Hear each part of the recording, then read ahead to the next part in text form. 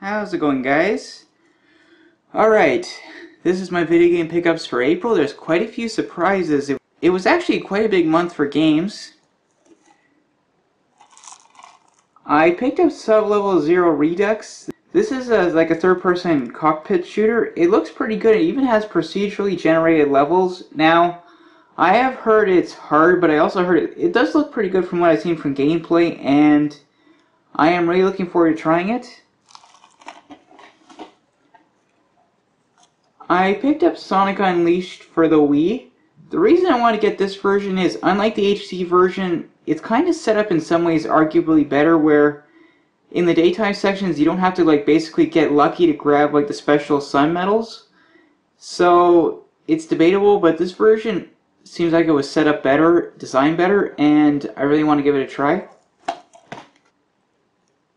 I picked up Calling for the Wii. This is a horror game. It's kind of like a first-person, almost like a point-and-click adventure, but not quite. It's a bit interesting. This one has a very unique design, and it looks creepy, and I can't wait to try it.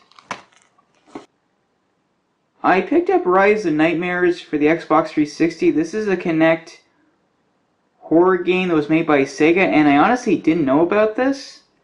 It actually does look pretty good from what I've seen. And you do actually have to use the Kinect with this because you're walking around. I heard the controls can be tricky, but it's a good game, and I can't wait to try it.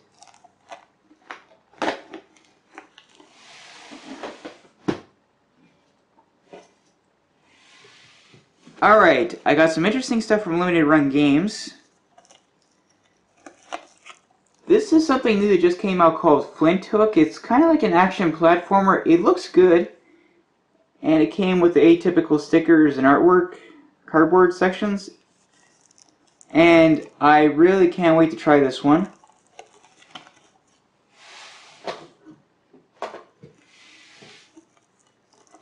Alright, this is Darius Burst Chronicles Savior. This is a North American version. Now, there is a Japanese version of this, but if you want to use DLC, it's complicated to use it with North America. You have to kind of set up a Japanese PSN account. I heard it's not that hard to do, but I didn't want to do it, so I decided to get a North American version, which was more expensive.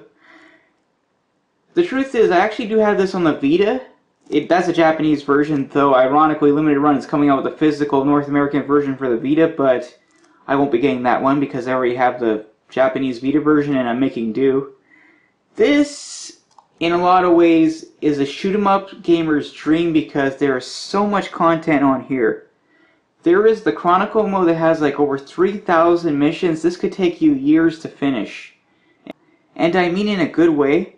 I'm doing the CS mode right now. It has over 200 missions. I put 50 hours into that. It takes time, but it's a lot. You get a lot of content. And of course you get the same stickers and artwork.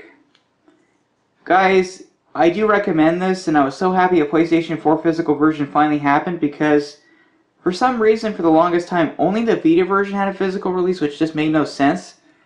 The only drawback is, I was hoping since they waited so long to do this physical PS4 release that they would include the DLC that they've made so far. And there's quite a bit of it, but they didn't.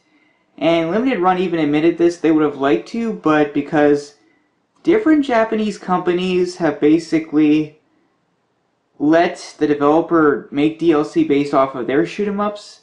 So in order for all that DLC to basically be allowed on the disc, it would have required a lot of paperwork, a lot of cooperation, and it would have taken time. So maybe in the future we might get a really big definitive edition, which would be awesome, but for now, this is still great. I mean, guys, you're going to get so much content out of this, and it's quality. I really recommend you try this out.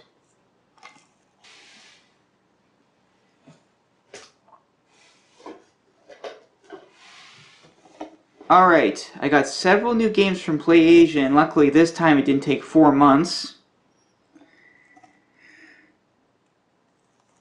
I got Guilty Gear Xrd Sign.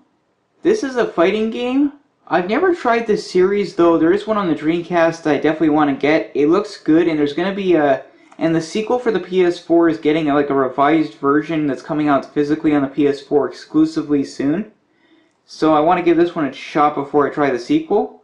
It looks good, like the artwork, the combat, it all looks really good and I can't wait to try it.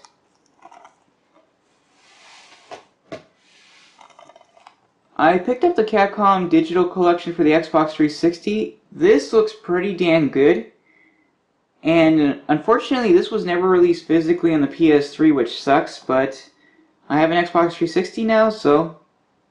And I got it for a pretty good price, and you get a lot of good games on here, including Super Street Fighter 2 Turbo HD Remix, and I can't wait to try this. Okay, PlayAsia has been doing their own exclusive physical releases, like something like limited run games, like it's a limited print. And the first one was the Vita Shooter, which Limited Run also did. Now they released a new one for the PS4. This is called Blue Rider. This is a shoot 'em up, though it's more like I guess a 360 shoot 'em up, because you have full, like you can basically go wherever you want in the level. It's full 360 controls.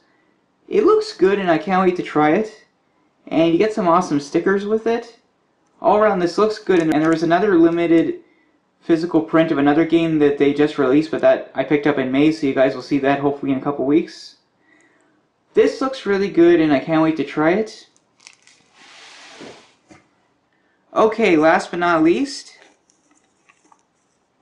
this is Breakers for the Sega Dreamcast. This is a port of a Neo Geo fighting game. Well, actually, correction, it's not been ported. They're using a custom Neo Geo emulator, but I heard the results are pretty damn good. It just came out and I had to get this. The game looks good and I can't wait to try it.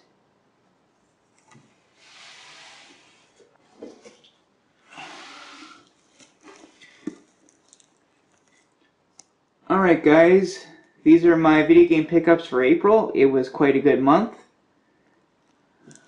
I just wanted to show you guys everything I got for April. I will talk to you guys later. This is the Entertainment Wizard, signing off.